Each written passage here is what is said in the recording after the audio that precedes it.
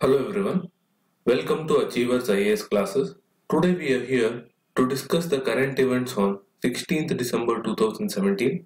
Let's begin with the national events of the day, which is regarding the cabinet nod given to the Muslim Women Protection of Rights on Marriage Bill, which makes instant triple talaq or the practice of talaq-e-biddat a criminal offence punishable with a jail term of up to 3 years. And according to the bill, instant triple talaq in any form, be it oral, written or electronic, has been banned and made a cognizable offence across the country except for the state of Jammu and Kashmir. This comes in the backdrop of the recent Supreme Court judgment which declared the practice of instant triple talaq illegal and unconstitutional because according to Muslim laws, the process of talaq has to be carried out over 90 days and not in a single sitting.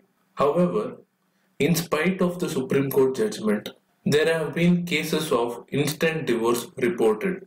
Hence, a statutory law in this regard is needed to uphold the rights of Muslim women.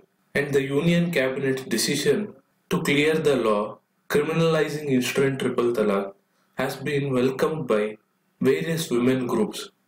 However, the All India Muslim Personal Law Board has reasserted that state cannot interfere in personal law matters. We look into the various provisions of the bill once it is introduced in the parliament. With that, let's move on to the next issue in news today, which is regarding the recent Supreme Court direction that government buildings providing public services should be made fully accessible to differently abled persons by June 2019, thereby upholding the right to dignity of the disabled.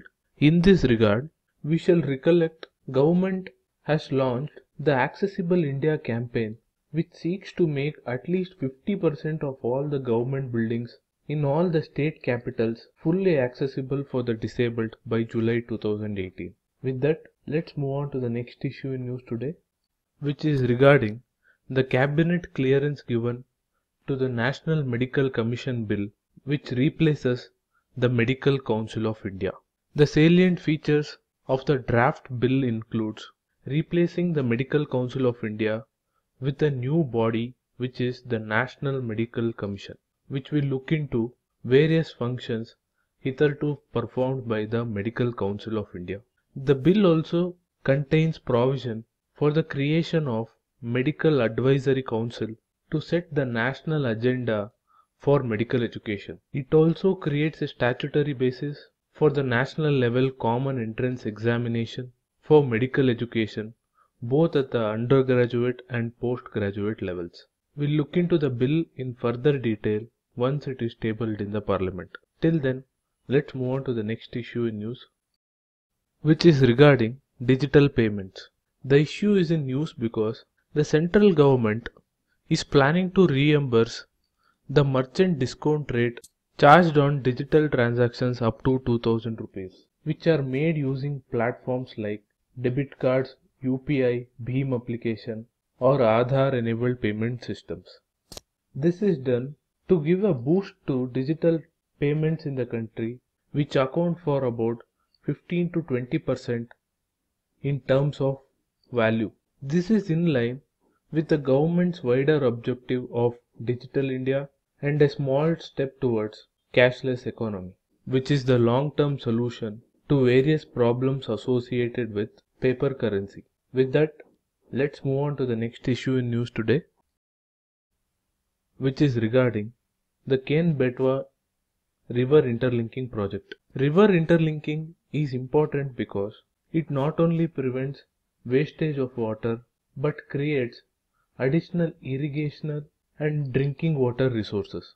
Added to this, it will also result in harnessing these water resources for power generation, flood control, navigation and fisheries. However, there are various environmental, financial and feasibility constraints because of the submergence of large areas of land negatively affecting the surrounding ecosystem.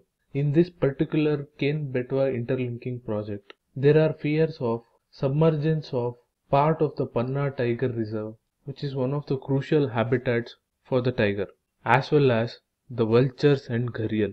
Besides these problems, water being a state subject, it is not easy to build political consensus between states for faster implementation of the projects. The issue is important from both the prelims as well as the mains perspective, given the huge stakes involved in such projects.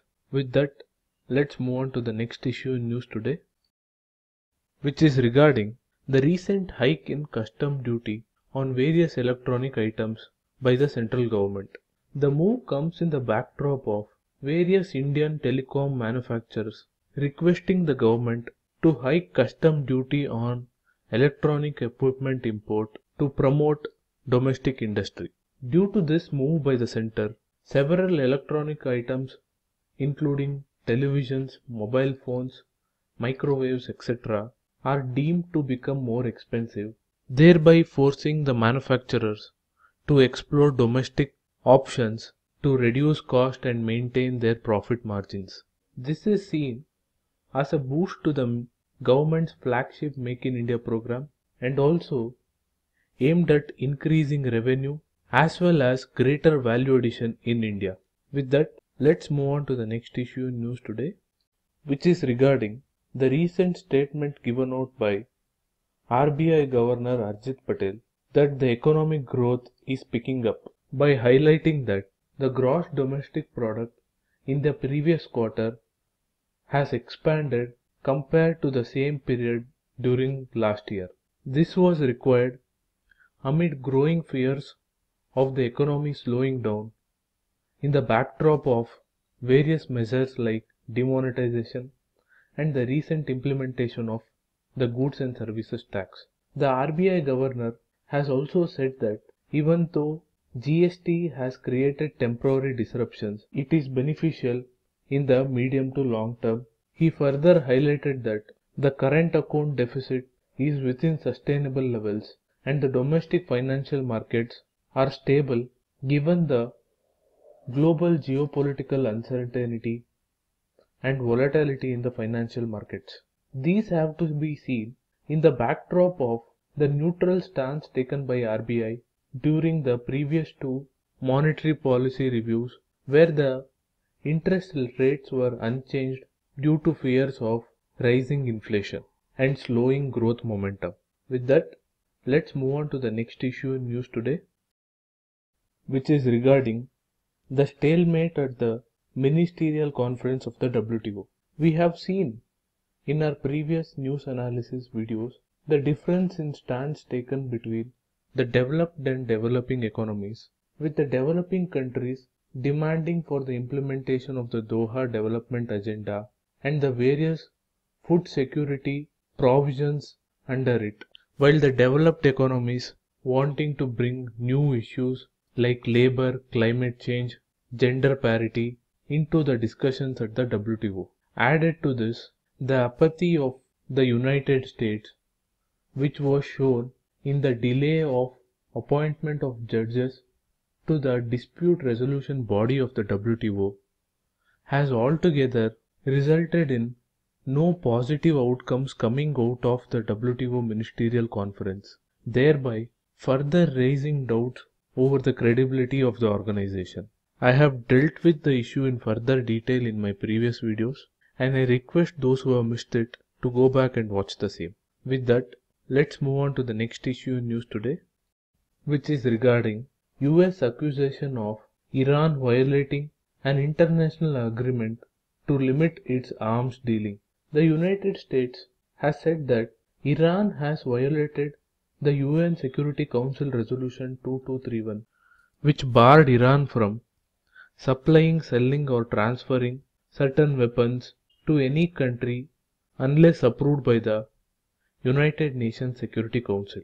According to the latest accusations, Iran is accused of providing weapons to the Houthi rebels in Yemen, which we know is in the middle of a severe crisis due to the civil war raging in the country. I have discussed the issue in detail regarding what were the reasons which led to the civil war in Yemen and the role of different regional actors like Iran and Saudi Arabia in the conflict in my previous videos, and I request those who have missed it to go back and watch the same.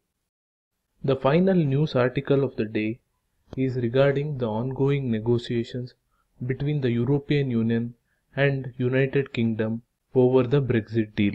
What is important to us from the examination point of view is the various reasons which resulted in Britain exiting the European Union and its implication on India, which I have already discussed in my previous video, and please go back and watch the same.